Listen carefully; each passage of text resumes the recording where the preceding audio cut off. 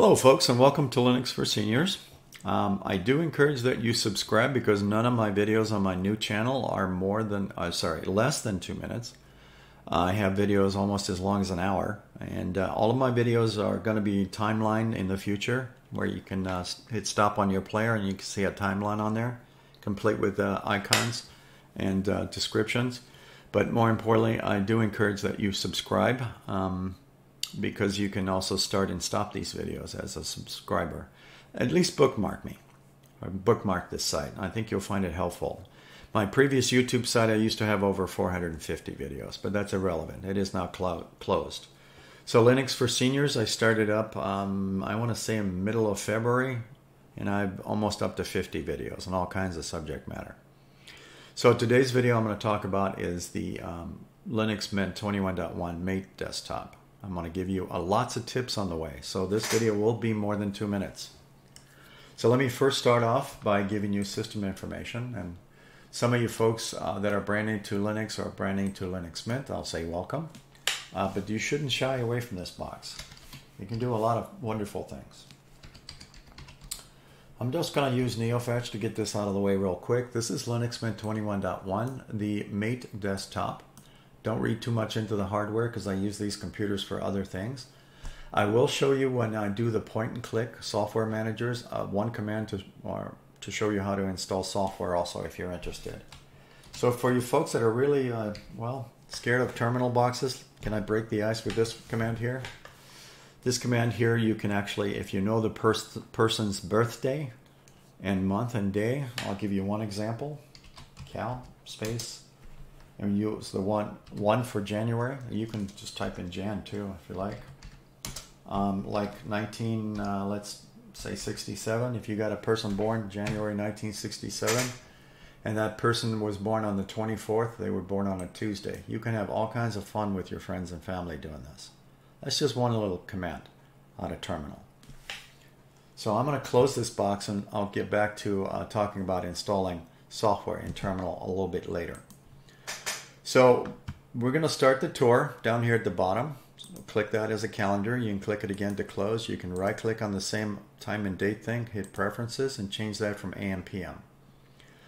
Anytime you alter things too on your system that has numbers or stuff, or even themes, I do suggest screenshots. And when I get into the menus, I'll show you how to put the screenshot tool actually on your panel bar and your desktop. Moving along, the volume thing. Fairly self-explanatory, but if you right-click, you can also open up the sound preference box. That'll have like your microphone and outputs. And you have the wireless or I should say Wi-Fi or Ethernet. And then if you see a red dot like this one, you'll have an update and you just click it and you update it. I have a Firefox update that I need to address later. Microphone, and this is simple screen recorder that I'm recording the video, so that needs to be remaining here the whole time. So I'm going to click on this icon here called File Browser. The file browser for Mate is Kaja. So for your seniors or anyone, Linux is for every age, but that's what I put in my About section. But if you need to make these larger, first of all, let me resize the box. There's many ways of doing this. I can go full screen too if you like. Let's do the full screen. And I'm going to use a special feature here in a second, but you can use zoom in and out to make it bigger, or you can use my hidden trick that if some of you folks have seen this already, either on my previous YouTube channel years ago or this new channel, Linux for Seniors. Hold down your control key. My left hand is on my control key and I'm holding it, and I'm holding my computer mouse with my right hand because I have a scroll wheel on it. I'm going to scroll up a little bit and then I'll scroll the other way. I'm sorry about freaking you out, but anyways, these are tiny now. Let me scroll slowly up and get it to whatever comfortable size I feel. So right now, I'm okay with this. Let's leave it in this resize mode for a second. This comes in handy, like I created this wallpaper folder and I brought in some wallpaper and photos. So you notice there's a scroll bar here, so I can scroll up and down instead of grabbing a hold of that using my computer mouse. But I can also use my computer mouse to resize the icons. Holding down the control key on my keyboard and scrolling up, make these bigger or tinier. Scrolling up slowly to whatever thumbnail size I want. roughly. There's some increments, but you get the general idea. So if I like that size, I release the control key on my keyboard, and now I can scroll in the resized format. This does come in handy, folks. Or if you feel like you need to drag that manually, then go for it. I don't really use these drag bars. So you can use anything as wallpaper also. So an example of that would be this weird thing here. I've shown that in my previous years. Right click, set as wallpaper. Right click, set as wallpaper. If you have any digital photos of your children or your pets or friends or nature, you can bring in digital photos in here and do the same thing. I'm going to go find one here that I took recently, or maybe a couple of years ago. All right, I think that's one of mine here. Let me see what it looks like. Yeah, it's a coastline of Oregon, USA. Right click on the image, properties. That was taken with a DSC camera, Sony DSC, all the particulars, even the frame size. Find another one. This one here is Crater Lake, Oregon. It's a national park, Oregon, USA. You know, why do I say that once in a while on my videos? That's because YouTube is worldwide. There's a lot of people watching videos. I had a nice comment the other day from a gentleman from South Africa that said that he really likes my videos, and I like to hear those kind of comments. The negative ones I don't like to hear, because anyways, it's another story. So we can set that as wallpaper. We can also look at properties, image information. That's also a Sony camera. Let's try another one. One more before we leave. We'll find, here's a really old one. I think this is Yosemite, California, USA. Right click, properties. Yes, that was taken with an Apple iPhone 6 back in 2017. And you can see all the particulars, size of it, exposure, aperture, did the flash fire, yes or no? Well, there's too much information for some. But I just wanted to let you see this file manager can pull that in if it exists with the photo. It's just a JPEG. It's just a JPEG, as one would say. All right, so you can resize icons rather easily. So I'm going to point to this now while I'm at this. I made some screenshots of some things because when I get into the menus, I'll show you what I'm talking about. So again, I could resize these icons using my method, or you can do it the old-fashioned way. That's up to you. But I'm going to double-click on these things, and these were the original font sizes, and these were the icons in the menus here, the original sizes. I'll show you all these settings here in a second. But anytime I alter things, even the panel bar is higher than normal. And forget it. Whenever you make screenshots, it saves them into this kind of formats, and then you can rename them. So let's talk about the screenshot tool before I get into things. So File Manager, Terminal, Firefox, and hide your desktop windows. And then I'm going to click the menu here. I added the word Linux for Seniors here. And I'll show you how to do something like that if you like. But I'm going to look for the screenshot tool. There's a search feature here. Type in SC. Take the screenshot, as one would say. You can right-click, add it to your desktop or panel. You can also click Show in Favorites. It's already clicked. So I'm going to turn it off, and here's my favorites, and it's not in here. So if I go back and type in SC again, and I right-click and hit Show in Favorites, now it's here. Does that make sense so far? Okay. So I'm going to type in SC again. So you're looking for this thing. And you go, okay, I want it on my panel bar. This is the panel bar. Or my desktop. Let me show you a little tip. Another tip for you folks. Drag the icon and drop it. Drag the icon down here and drop it. Now I have two shortcuts. So the one down here on my panel is a single click, and that's a double click. I'll leave this one up here. Single click. Grab the whole desktop. What does that mean? It means it takes a picture of the wallpaper and my panel bar and whatever icons are on here, but not this box. Grab the window. It takes a picture of the current window. There are no current windows open. This is the tool. It doesn't take a picture of itself. So if I open up the File Manager, for instance, and grab a hold of the tool and put it here in the middle and use Grab Window, I'm just going to show you that it's not going to take a picture of this thing. And also take a look at the nice feature that Linux Mint put in there for you. It's kind of like glowing almost. There's a halo around this thing. Kind of a cool feature, I thought. Normally, I believe that's default, but I usually turn mine off. Pointer is the mouse pointer. And I don't use the seconds, and I don't really use any of this stuff. But I do include the border. So I'm going to take a screenshot of this box only, not the tool. And then it will give me a mini thumbnail. And where do I want to save it? I'm going to send it to my desktop or save it to my desktop just to let you see it. Okay. And there it is. That's why I advocate screenshots for everything. We can leave that here if you like. I'll just drag it and leave it there. We can dump it in the file manager later. So if I wanted that screenshot, technically I can just do it this way. My folder screenshots that I made is in here. I can just do that and I'm done.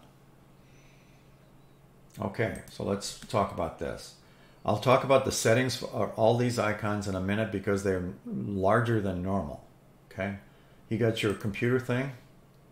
It shows you your devices. In my case, it's a solid state hard drive, and this is an installed copy. This is not our live copy. Home folder, network, desktop, and trash can are self-explanatory. Software manager is all point and click. If you're not that familiar with the software manager, you can make this full screen if you want. You can do searches, and you can do point and click stuff. You can do categories. You can click on things and then install them. And make this a little bit smaller. Let me resize the box. That screenshot's a little blurry. Let's take a look at the Midnight Commander. It's a little bit sharper. Anyways, hopefully this is big enough for you. Big old installation key. If I were to go to the accessory box, I was there, and I see a green check mark, that means it's installed. Just right on top of my head. I can see a launch key and a remove. That means it's installed. Okay, so you can search for things. So if you're looking for like GIMP, that's like Photoshop. You actually come up with two versions, and you can actually just click one and actually switch to this one. So GIMP is like Photoshop, as I pointed out, and it's a fairly small download for the system package from Linux Mint. If you click the FlatHub version, it's a lot larger. So 1.1 gigabytes, 3.4 gigabytes on your disk. The reason Flatpak software is larger because it's all self-contained software. FlatHub.org is where that stuff comes from. So again, you can click, point and click. Very easy to do. It's done by category. You can do searches. So this is called Mint Install. That's the version number, and we just call it Software Manager for short. This does not tell you how many pieces of software there is, so I'm going to use a different tool for that. And what is Mr. Senior? Oh, sorry, I meant to close that earlier. So now you can see the screenshot all by its lonesome. So we can move that if you want. Stick it over here if you like. So I'm going to open up Synaptic Package Manager. Normally when you do updates, you'll also see the same dialog box. And I'm going to put in my password. I'm not really going to get into details in today's video. I'm just going to talk about the number of packages listed. Number of packages, pieces of software applications. 72,000 plus, and 2,000 plus are installed. Your software is coming from where? They're called repositories. That's where the software is stored and it downloads to your system. The main ones are coming from Mint and the base packages from Ubuntu. Because this system is an Ubuntu Debian-based system. Ubuntu is based off of Debian, and Linux Mint is based off of Ubuntu and Debian. Does that make sense so far? Or you can just call it Ubuntu based. All right. This is the Debian logo. This is Synaptic. About. And here's your quick legends. If you see stuff in here, if you're playing, it means it's installed. You can also do searches. I usually use the name instead of the description and name. If I know the name of the package, I usually just put it in. I'm sorry, misspelled it there. So if you know the name of the package, then you need the correct spelling, and it usually finds it immediately. And then you can click that box to install it. It's an automatic wallpaper changer. I'm not going to give you the screenshot. If it needs additional software, you just mark it. If you do the screenshot, it'll be a full-size screenshot. It is very huge. You can also search for a variety in the software manager, but I don't believe it has a screenshot on that one. It does in this one, though. So again, if I change my mind and want to go to sections all, now you can see that number again. Now I'm going to close that and move on. And oh, I was going to show you a quick way of doing a software install. So let me just show you the example. I'm not going to perform one. So this is a typical install command, sudo apt install VLC. A VLC is the name of the application. Here's the name of the application, Simple Screen Recorder, that I'm recording this video. And yes, I did use terminal to install that. But let me break it down for you to make it simple. Sudo just means super user do. It gives me elevated privileges to do something. I put a space, and then apt space install is the literal command for installing something. And then you put another space, and the name of the software or package is VLC. And that one says Simple Screen Recorder. And you remember I performed that. I'm looking up somebody's birthday, Cal Jan 1967, or whatever year you want to put in. You could have also substituted the month 1 for January. Three letters for the month. So May would be A-Y, for instance. Okay, I can also do that. And paste the command. Click on the right end and then go in here and actually delete that. And I'll put in, so if you have somebody born May 1988, just having some more fun with terminal, folks. Your friend was born in May of 1988 and they were born on the 28th. They were born on a Saturday. Have some fun with your friends and family. I can guess what day of the week you were born on just because I know your birthday. Never mind. Let's move on. So that was installing software and a cute little command for terminal. So you can, again, click up terminal here, lock the screen, log out, and this is a multifunction key for your restart and suspend. I'm going to hit cancel. And you have all applications A through Z and then categories. I'm not going to use the scroll wheel. I'm sorry, the scroll bar. I use the scroll wheel on my computer mouse when I'm doing this. And I'm just going to scroll to let you see what's in here. There are quite a few pieces of software. You have an image writer if you want other Linux distributions in an ISO format. That's a very simple tool. And you can also clean up your USB sticks. You can also format USB hard drives. Be careful with that tool. It's very simple to use though. I'm sorry, that's the writer. Pardon me. So let me go back and find that tool. The stick formatter, sorry. So you would click on your USB stick or USB connected hard drive and you can format it in these file formats. You can also use GNOME disk utility also. I have a dedicated video, almost 40 minutes long if you want to see that one. Okay, where did I leave off? I was under, yeah, I left here. Now, Warpinator is used, it's designed by the Linux Mint team. It's an application that is also available for other Linux distributions, quite a few as a matter of fact. It's also, I think it's available as Flatpak software, but I'm not positive. But anyways, Warpinator is used to share files on your local network. And when you have it installed on another machine, whether it's a Mint or another Linux machine, you can share files between the two systems. It's pretty easy to configure. And that tool has an actual tool to, I'm just going to let this thing open and set code. This goes to the preference box, and let me just open it the manual way. So on this last tab here, you'll notice that under connection is update your firewall rules. Your firewall can be closed. Your firewall is located in settings, down in here, and it will auto-configure it. Okay, it opens the rules if you're using the firewall. Okay, again, local network. It's just the name of your computer. This W just means wireless, and usually if it's Ethernet, it's ET something, and then the address of your computer in IP format. It's actually fairly simple to use, and you can share files that way.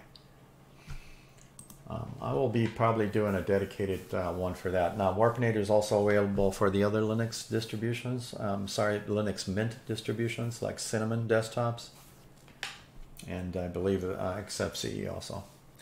All right, moving along. Graphics, you can install other programs like GIMP. That's like Photoshop. Internet, you can install other web browsers.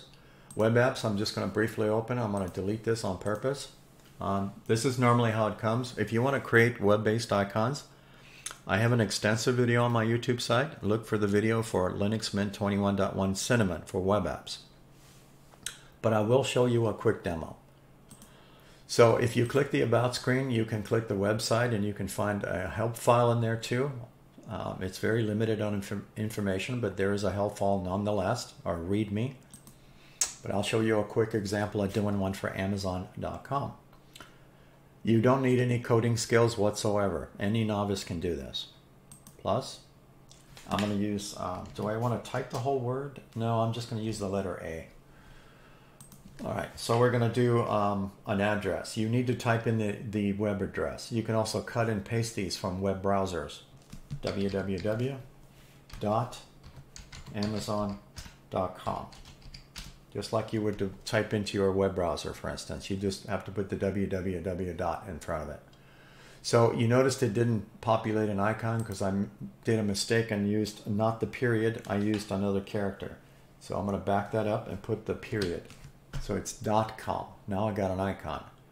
Some websites you may have to click that, and some you may just have to assign your own icon. And you can do this with any system icon, including emojis. You can also browse for your own personal folders. And you can watch my video how to do stuff like that. You can also create web-based icons for your home router. That one I have on my YouTube site, and I recommend watching that one if you are wanting to do something like that. Moving along, the web category, it's just going to create another category in here and place this icon there. Not that you need to use it from that category, but I'm just telling you what that's used for. You can put it in other places if you like. I only have the Firefox web browser. Not going to talk about custom parameters here. Navigation bar, yes. Private incognito window, I don't use. I'm done. No coding. I'm going to double click on this thing to test it. I read the privacy notice, get rid of it. I'm ready to go shopping on Amazon. I can even sign in. I have my browser remember login information and then close this. Providing I don't edit. If you edit that, you may have to log back in. Because that's one of those icons where it requires login information, right? If you're logging in. Or if you're just looking at it, it's no big deal, right? You can create it as many as you want in here. Do I have to run it in here? Absolutely not. It's not part of any, I'm sorry, it's just like any icon now. Any of these things. Just type in A. There it is. Do it the old-fashioned way. Add to desktop, panel, showing favorites even. If I click that, I'm sorry, there it is. Go back to all applications, show you my trick. Drag it here, drag it here. This is a single click, that's a double click. I'll just stick it over here for now. Double click, still goes to Amazon.com. Get rid of the show me thing, close it, and then I'll open it here. Single click. Get the idea? You can do that practically with any website. Watch my video for that if you want a dedicated one for all kinds of tips and tricks on that. Moving along, that was internet, web apps. Office, LibreOffice comes installed. LibreOffice Writer can also save Microsoft type of documents like .doc. If you do open that up, type out your letter and do the save as and do the drop down, you'll see what I'm talking about. There's multiple file formats. Best price with LibreOffice is free. It's also available on Microsoft Windows. If you go to the LibreOffice website, and you can download it there, and also from for Apple Mac computers. Sound and video. I install Simple Screen Recorder and VLC. You get Celluloid and the Hypnotics TV player and then Rhythm Box. If you have folders, I'll click music for a second. So I put my music into folders. They're just songs inside of here. And when you open up Rhythm Box for the first time, it imports all of them from that folder automatically. Don't have to do anything.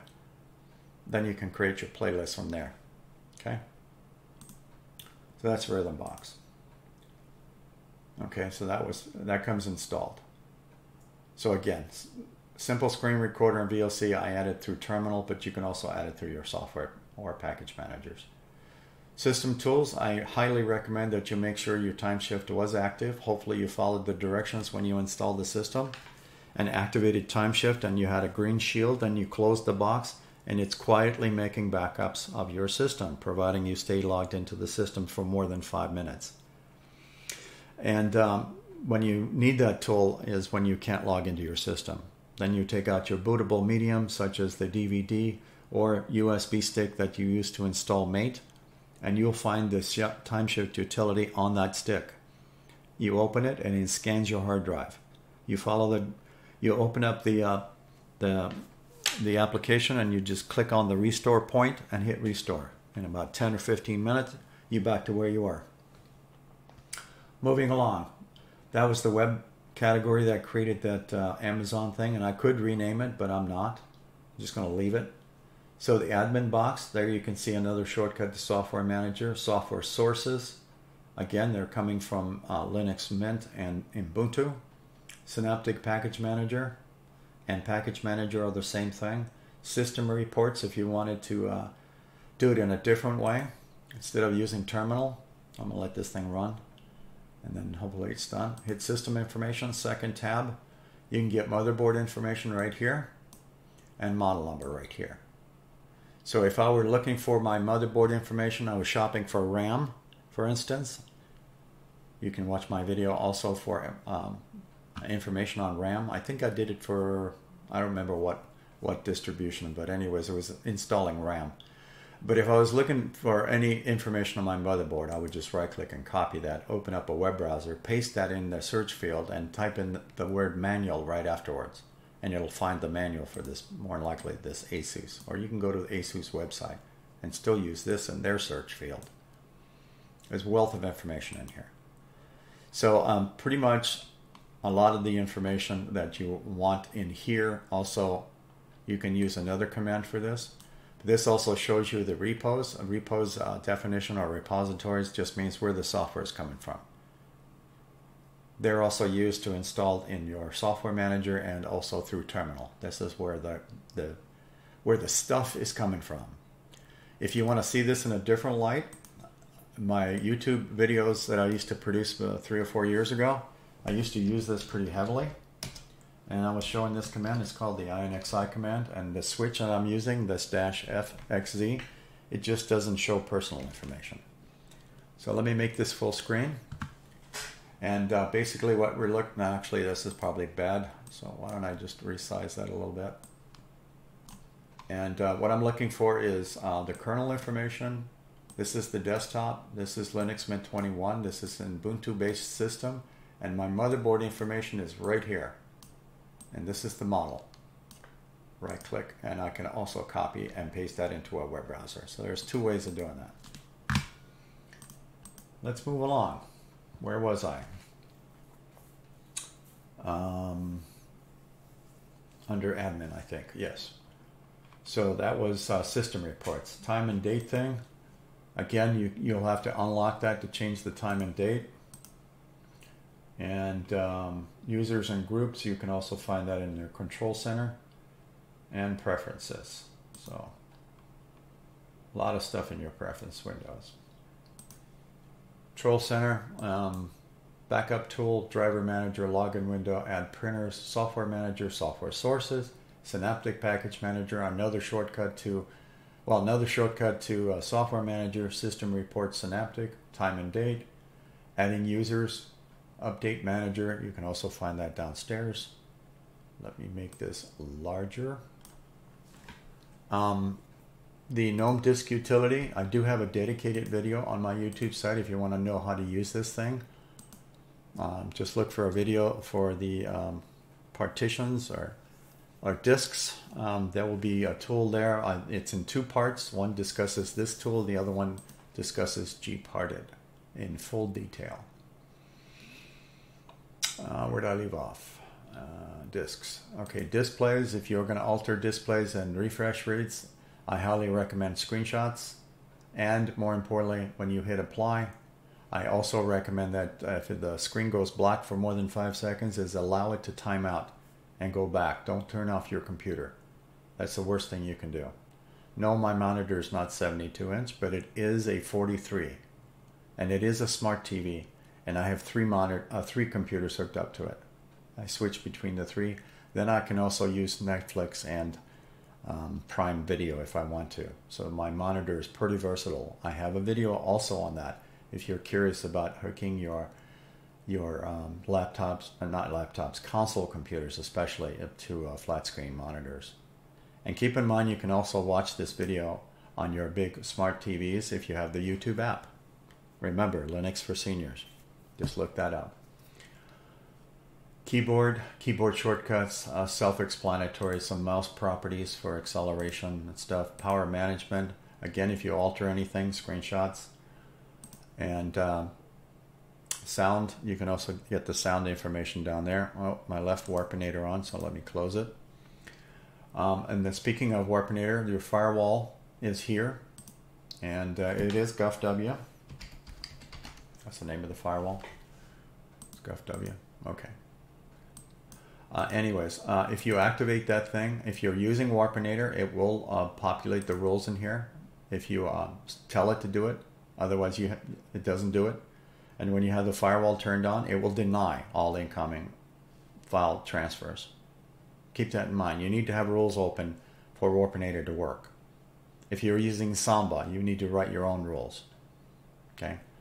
That's the firewall. It allows outgoing from your web browsers, for instance, and updates and stuff. But incoming files it's going to reject unless you write rules. Hopefully that was clear. This normally comes deactivated, the firewall. Network proxy, not going to talk about. Appearance, if you do any of this stuff, screenshot time. Again, screenshot. Grab the current window. Doesn't matter if this is on top or not. It's never going to take a picture of itself. So you can actually do it to the side if you feel more comfortable. But if you change the theme, it's always a good idea to have a screenshot of anything. And now you can see where the fonts are. And now I'm going to minimize this for a second and bring up my screenshot that I did earlier to compare apples to apples. I stuck it in, I made a folder earlier, and before I did anything to the system, I made screenshots. And here's what I'm dealing with here is fonts. So my font screenshots, which I renamed, was originally 10. This was a 12. So let me show you what the original one looks for your system. Take a good look at the menus and the size of the text and the text in here. Now I'm going to change this to default. It's very simple to do. You do plus or minus or your drag. You can also try some different type of fonts. Screenshot if you're going to do that. That's the default font. Everything just got smaller. Okay. Done. Done. Control center. Okay. So, where did I leave off? That was appearance, fonts, CompWiz, not going to talk about desktop settings. You want to add some additional icons on your desktop, like computer, home, and network, and trash, you can do that. And where am I at here? That was desktop. Input languages, I think, are fairly self-explanatory. Is there another icon here? Yes, there is. The main menu is more for advanced users, but I will show a video way down the road for this, for customization if you're curious. Pop-up notifications, not going to talk about in QT settings, not. Screensaver, do a screenshot of the screensaver settings before you alter anything in here, and there's lots of cutesy little screensavers. Welcome screen is the welcome screen. You're going to see this every time your computer reboots unless you turn that off. Okay. Windows, I'm not really going to cover that much, but if you alter anything in here, please, of course, make screenshots. So what else is in here? Well, there's the about, assistive, and again, make screenshots if you alter stuff, if you start going into these screens. Preferred apps, I think most people can figure that out. And startup apps, I really, not for new users, I don't recommend editing these things or turning things on and off, unless you know what you're doing. All right, so you see these icons, and you see how large this favorites is compared to the other ones, right? How did I achieve any of that? So first of all, I'm going to open up my screenshots to show you the references. Okay, so let's, I'm going to resize this box slightly. I'm going to try to drag this over here. And we're going to talk about the menu properties. This one right here. So I'm going to right click, Preferences. Right click the Mint icon, Preferences. Okay, there's where the text Linux for Seniors came in. All right, under Appearance. The default settings for your system will more likely be these numbers right here, because I did a screenshot before I did this. So favorites was set to 48. I changed it to 60. Applications was at 22. I changed it to 30. System was at 16. I changed that to 30, and also places at 30. That is why these icons are larger than what you normally see. All right, so that's one screenshot. Where's the other one at?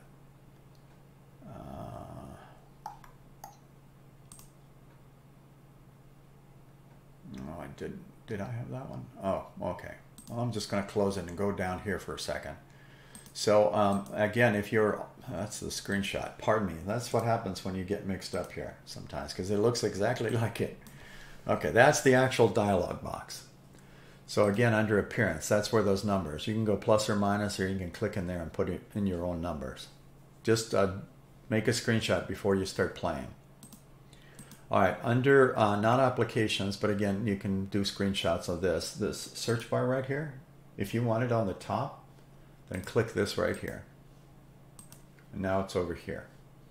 Now I'm going to turn that off and go to the next line. And I mean, I could talk about all this, but I'm trying to get this thing done in a fairly expedient manner. So what I'm going to do here is I'm going to bring this box kind of closer to here and click this menu open. And I'm going to drag it a little bit farther over. A little bit farther over. And I'm just trying to get you a reference point to see where the end of this window is lined up with almost applications. Okay, that's the standard height, or the height that I currently have this set at. So if I click custom height and I put in a number like 507, you can put in different numbers in here. Now take a look at that box. It's above this. So if you needed this box larger, and some of you seniors kind of like large things, right? Then you want custom height. And you can crank that number and find out what the highest number you want. So the lower the number, this thing lowers. Okay, does that make sense? And that's the automatic. All right. And then if you don't want to see the items in here, like let's say you want the system, you don't want it to display software manager, package manager, or any of the other ones, you can turn these off. Just be careful with the logout and the quit. You know, let's not do that. Now you'll have only the logout. Let me turn that one off. You don't want to be doing that. In case you see that, then you're going, oh, how do I turn the system off? The icons are missing. Okay, right click on the icon, hit Preferences, go down here and make sure these are turned on. Okay, now those icons are back. What I'm saying is you can turn things off. Places are right here. If you don't want to see that network folder, then turn it off. It's less icons, right? Right? Okay. So now you know how to edit stuff as far as turning things on. This is all point and click, folks. This is not doing any coding. It's just a good idea to find out where these things are. Okay. So I discussed the menu pretty much in detail. I already gave you the panel bar information. Right click, create folder, launchers. Create text documents without a spell checker. Remember, it's text document. Open up your terminal. Organize the desktop by name. And basically, desktop background. Themes, background, fonts. Themes, background, fonts. What are the most two things I advocate screenshots with? Well, current window at least of the fonts. Also themes. There are more themes in here. So if you have a scroll bar, you can also use the mouse to scroll with. If your theme is picked over here, do a screenshot. I'm just telling you, whatever you have defaulted on, I'm using the default. Do a screenshot before you change anything. That way you know what it was in case you wanted to revert back to your previous settings. Hopefully you have subscribed. Thank you for watching, folks. Take care.